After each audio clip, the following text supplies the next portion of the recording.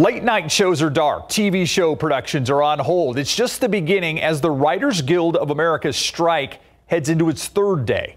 As KSAT producer Alexis Page spoke with a film lecturer at UTSA, he says the strike's impact could be felt here in San Antonio. Studios like Disney, Warner, Netflix, Amazon, and more.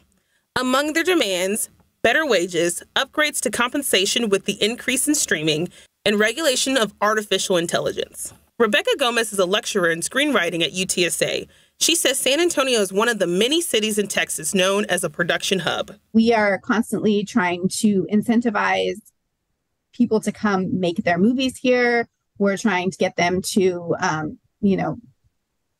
produce their television shows here. The 2007-2008 WGA Writers Strike lasted 100 days. If this one goes longer, Gomez says there could be major consequences. We have a number of really solid burgeoning film programs, ours at UTSA, the one at UIW, the ones at the community colleges.